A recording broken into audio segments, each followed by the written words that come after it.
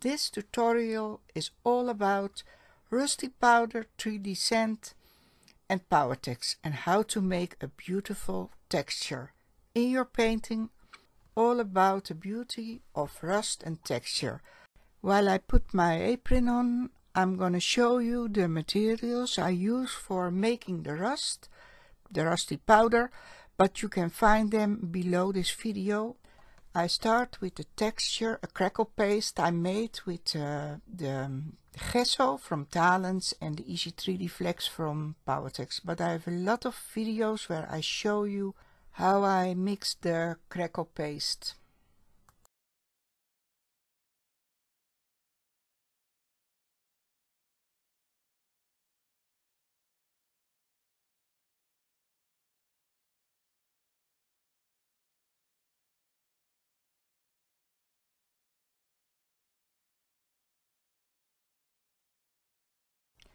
You can see I am a bit of struggling with my texture paste.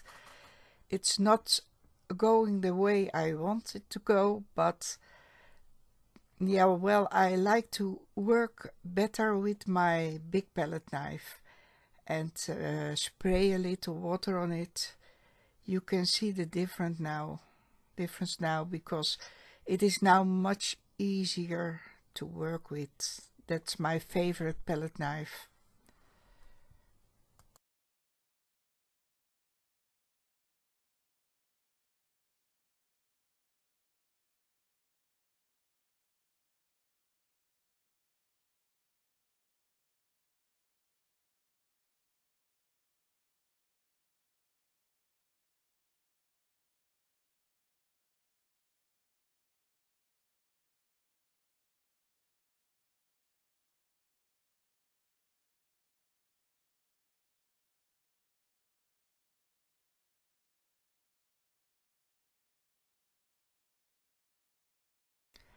I sprayed some brown and black Bister on my crackle paste. First the brown, then the black. And then I spray a little water on it. I spray the water because I want the color stay in the deeper parts of the texture.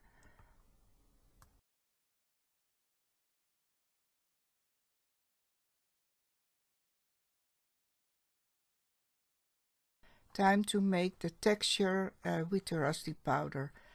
I mix a POWERTEX, a light color, and some 3D sand, that's also from POWERTEX, but you can also use another kind of sand for this. I use the sand because I want a real firm paste. Because POWERTEX is just like a paint, a fluid, you need a lot of sand to make a texture paste. So when you start mixing the two together, don't use too much POWERTEX.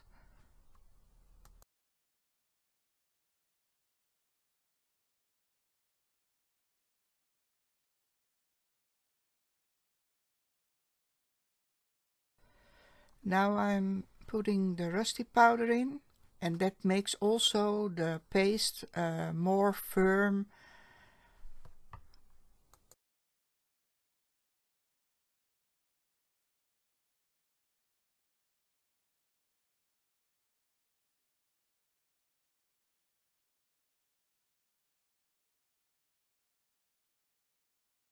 You can also use vinegar in your paste, but I don't put it in my paste. I put the vinegar later on, as you can see later in this video.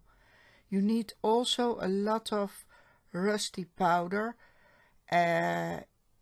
Keep in mind that the color must be mouse gray. And as you can see, it's not mouse gray yet, it's a light gray.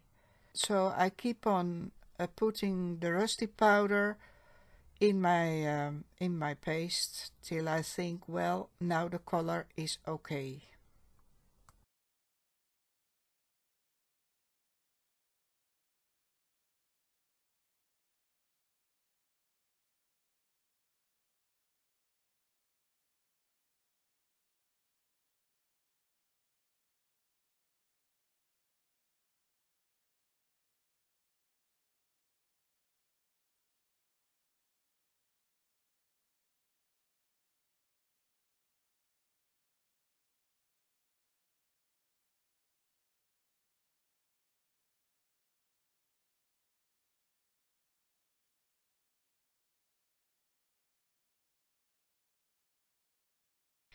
Now we're getting there. You can see that the color has changed in more a mouse gray color. So let's put it on my wooden panel. You can also use a canvas.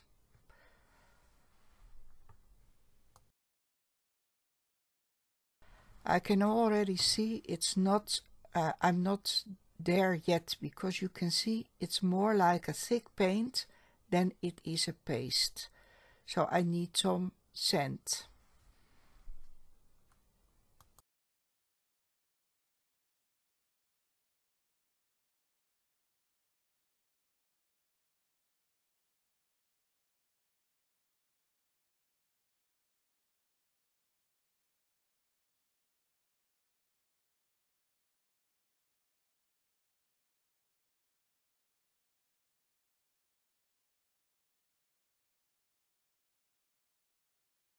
And again more sand.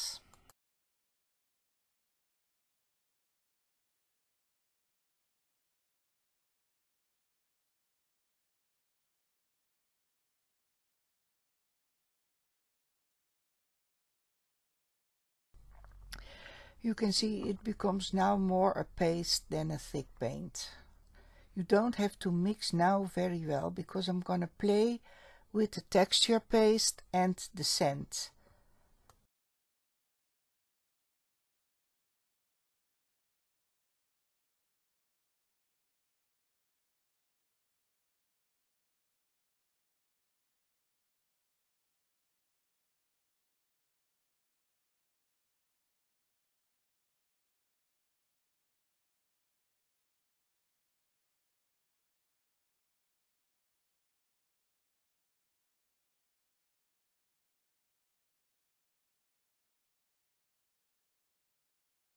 Keep in mind that it doesn't have to be a thick layer.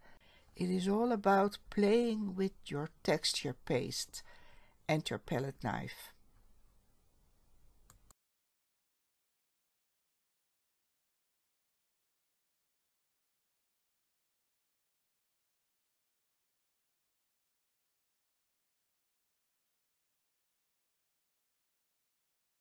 Now I'm not mixing the sand with my paste, but just incorporate it in my texture. So I have a little bit of sand, a little bit of rougher texture and a little bit of smoother texture.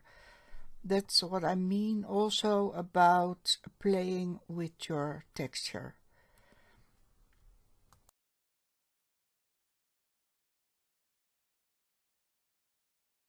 Now I just tap with my fingers the sand into the paste. Then I get a little bit of that rusty look later on.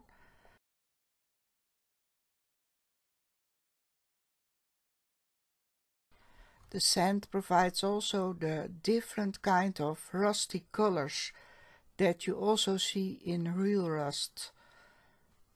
So the sand is a very important medium to use in this kind of techniques.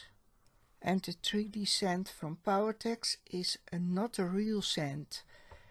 It is synthetic sand, so it's different than in structure and texture than real sand.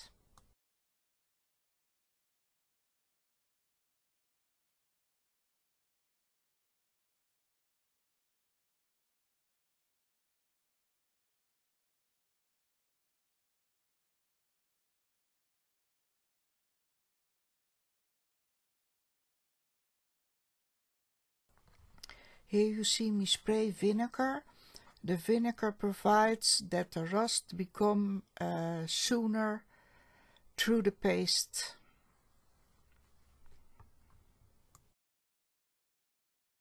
The rusty powder will change into real rust, and the vinegar speed up the process, the rusty process.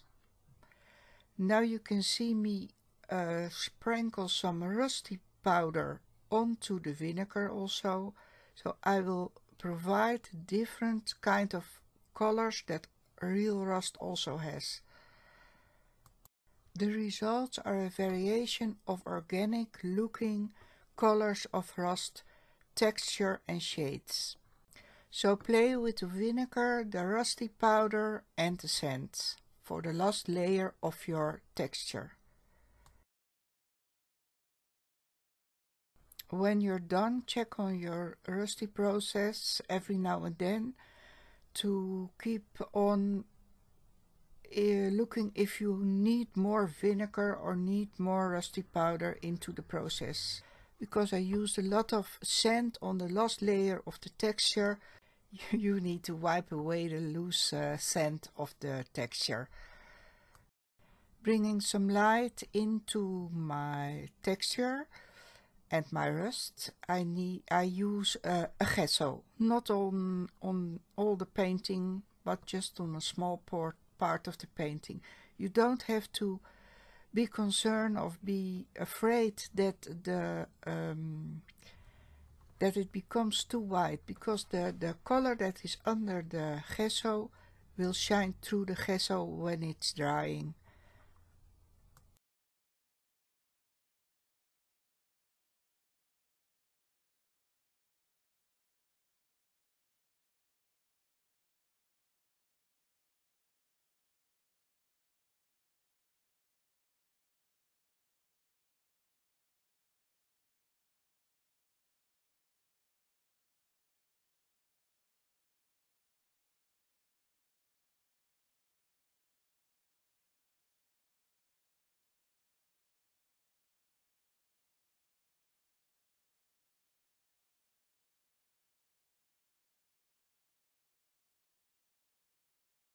It looks maybe a little bit weird now because I have such a lovely rust on my painting, but it will be okay when the gesso is dry. You will see.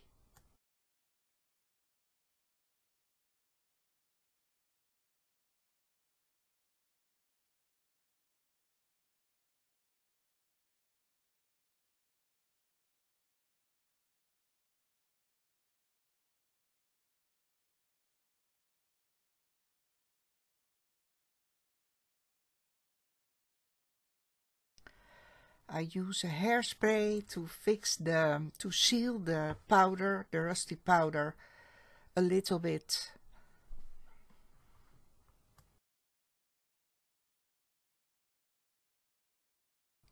I like the blue colors with the rusty powder, so I use the Pebeo, a turquoise, and some water. And my bottle is almost empty, so now I use a brush instead of the pipette to bring the color to the crackles.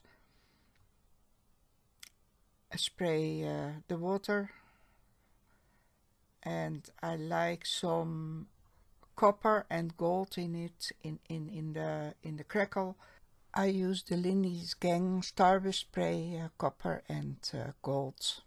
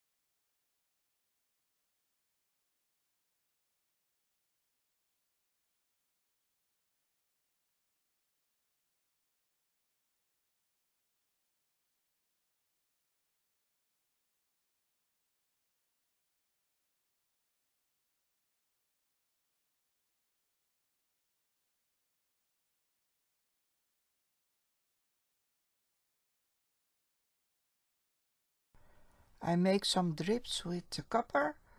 If you like my videos, please subscribe to my channel, ring the bell, and leave me a comment. And also, if you have a question, please leave me a comment. I will reply every question you ask about the painting or the technique. And of course, I hope to see you in my next video. A last look at the result. You can see the beautiful different kind of colors of rust and the texture, of course, the organic look.